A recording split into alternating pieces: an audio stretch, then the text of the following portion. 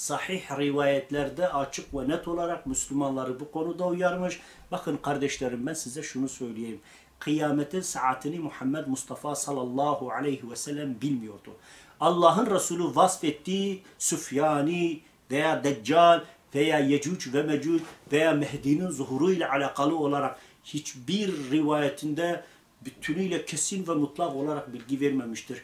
Bazı rivayetler mücmeldir, izaha ihtiyaç duyar. Bazı rivayetler neredeyse müteşebbihtir, anlaşılması imkansız. Ancak o vakit ve o dakika, o saatler geldiğinde, olaylar vuku bulduğunda Müslümanın kesin olarak sonuç çıkarabileceği şeylerdir. Bazıları da Müslümanların dünyevi siyasi görüşe ve Müslümanların feraseti doğrultusunda olmuş ve olacak olan olayların tahlili neticesinde bir sonuca varılabilecek şeylerdir.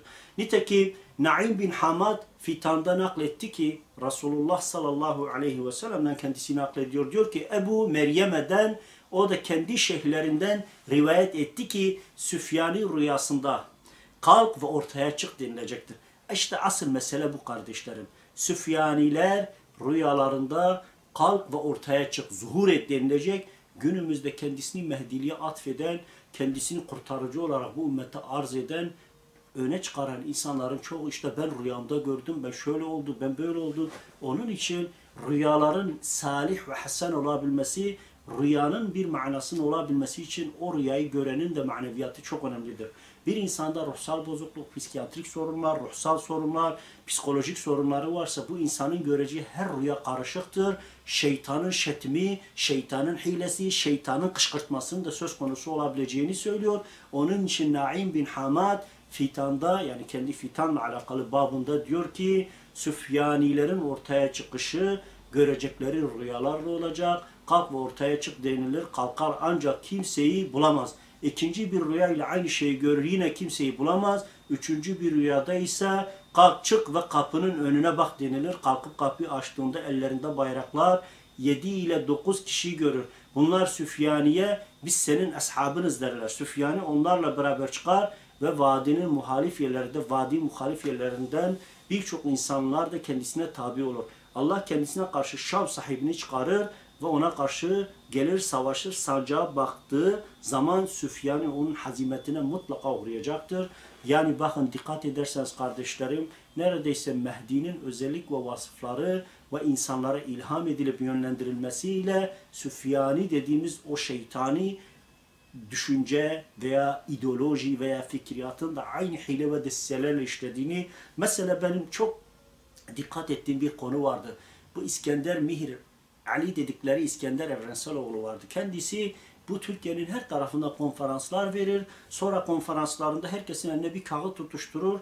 Derlerdi ki bu gece rüyaya yat, mutlaka mürşidini göreceksin. Ve çok garip, duyduğum kadarıyla yatanların çoğu İskender Mihir Ali'yi görüyordu. Bu onun bir veli, Allah dostu, doğru yolda olduğunu göstermez. Bilakis onun bir şeytan, bir Süfyan ve İslam'a ihanet eden bir hain olduğunu ve şeytanların şetmiyle, şeytanların iradesi ve gücü ve desteğiyle bu insanın o insanları etkileyip, şeytanların insanları ona yönlendirip, şirke, küfre, sapıklığa sürüp, Peygamber sallallahu aleyhi ve sellem'den sonra Resul ve Nebi anlayışının ve inancının oluşmasında bunun temelini onlar oluşturuyordu. Onun için yani rüya ile amel olmaz, rüya kişiyi bağlar. Hiçbir insan gördüğü bir rüyadan bir netice aramasın. Çünkü her rüyanın neticesi doğru değildir ve istikameti doğruluğa itmez. Bazen insanlar rüya sorar. Rüyanın manası olumsuzdur, söylemek istemezsin. Bazen de olumludur, onu kışkırtacağını ve yanlışa sürükleyeceğini bilirsin. Gene anlatmak istemezsin.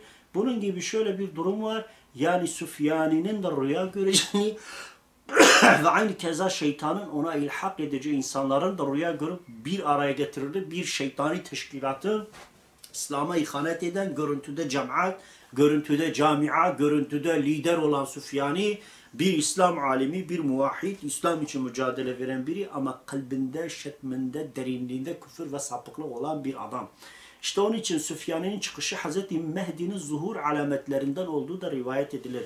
Yani aslında Naim bin Hamad diyor ki Resulullah sallallahu aleyhi ve sellem'e verdiği rivayetlere göre Süfyanilerin ortaya çıkması, yani şer'i devletin yıkılıp ondan sonra demokrasi, layıklık, kemalizm, sosyalizm ve bütün izm, vizm ideolojilerinin, küfür düşüncelerinin ortaya çıkması, insanların kafalarının bulanık olması, hak ile batılın hayatlarında yer alması, yani tabiri caizse bir yönleri İslam, bir yönleri küfür, bir yönleri Hristiyan, bir yönleri Mecusi olacak bir ruh helvetinin, din anlayışının, karma karışık bir fikriyatın ve mealist bir düşüncenin tamamen Mehdi Aleyhisselam'dan önce çıkacak olan fitanlar, fitneler, fucurlar, katliam, vahşet, cinayetler, bunlar ne derseniz deyin, bunlar hepsi Mehdi Aleyhisselam gelişinin birer haberi ve habercisidir.